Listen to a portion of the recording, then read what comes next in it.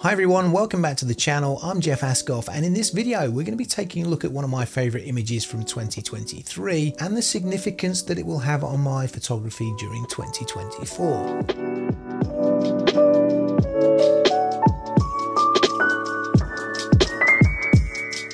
Now 20 years ago in 2004, I put away my Leica film cameras and joined the brave new digital photography world after spending quite a considerable amount of money on two Canon digital cameras. Now prior to this move, I'd been shooting film for about 15 years. Everything was great in the world of digital. I got into it, I got used to it. I found what I liked about digital and how to make digital look like film. Some people would find that a bit weird, but it was my style. And about 10 years ago, I kind of felt that I needed to explore film again, and I would dip my toe in the water here and there, a roll shot here, a roll shot there, nothing really groundbreaking. And then last year I started to get much more of a feeling of wanting to go into film full time.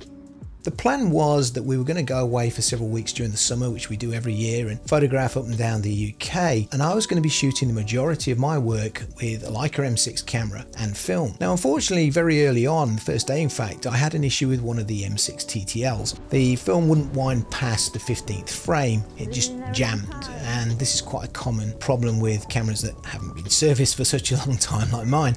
And it's completely my fault. I should have had them serviced before we actually went out on the trip, but there you go. So I had to rewind the film into the canister, and then I put another film in just to make sure that it wasn't a problem with that film, and the same thing happened again. So I had two rolls of film on the first day that had been used only to the halfway point. I started to think, is it worth it? You know, I've got this problem with this film camera now, you know, and I've got my digital here, and I ended up shooting the rest of the summer with digital. The whole kind of film digital debate went round my head again. You know, is it worth the hassle? Is it worth the cost? Is it worth all the aggravation that you get with film? What am I doing wrong? Why am I doing this? Why am I even putting myself through this? You know, when we came back home, I still had two rolls of film left, two half rolls of film, I guess, and I was curious to see what was on them. So I decided to put these half rolls in a couple of my other M6s and go and finish them basically. So we went to Blackpool and I finished the two rolls. Send them to the lab. A week later the legs came back. I held them up to the window, see what they were like, thought there was nothing worthwhile on them, put them into storage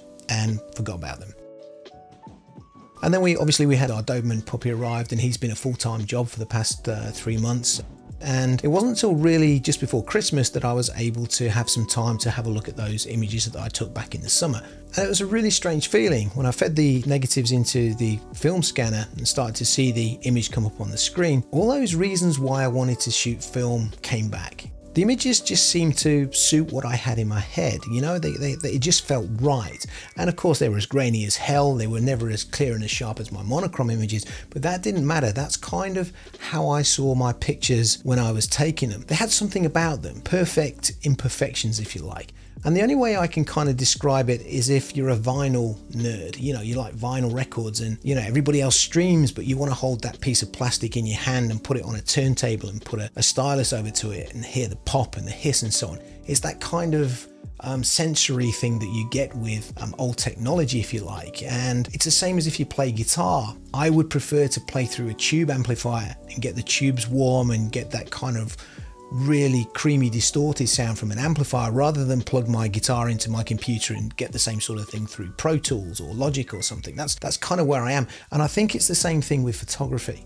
I like that feeling, that kind of sensory feeling of film and of using film cameras, you know, having to take my time when taking a photograph, because for the past 2 or 3 years, particularly on the street, I've been very fast, very reactionary, very kind of run and gun, and I've kind of built my style around that. But you know, I want to slow down now. I've done all that. I've spent several years doing that now. I really want to slow down and do something different. Now with a film Leica, I can't take several photographs of a scene very quickly, maybe one every second.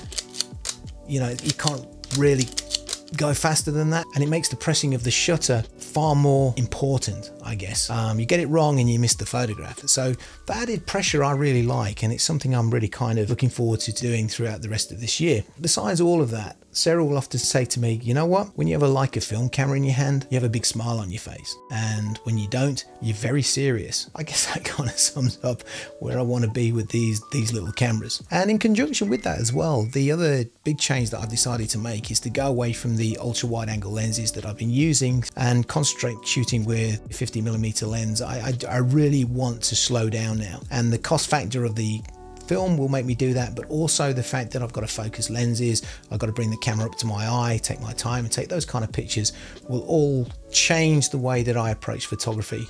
And for me, that's a good thing at this point in my career. Going forward, we're going to have one of us shooting film, one of us shooting digital, which should make for quite an interesting set of videos through 2024.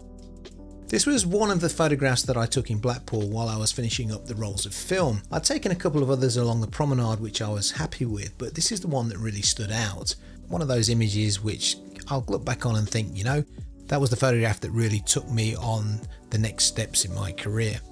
It's grainy. There's not a huge amount of detail in it, but it has a mood which I really like a lot. The tonal range, particularly the highlight and shadow renditions, are totally different to what I would normally get with my monochrome. And what I particularly like about it is this feeling of light coming through the frame. Now, when I took the photograph, I was aware of the gulls and I tried really hard to get the timing right, to get that shutter press just as they took off and moved through the frame. Obviously, I had no idea if I'd got the shot or not until I scanned the actual films. And I actually like that. It's good to have some time between taking the photograph and seeing what I actually have.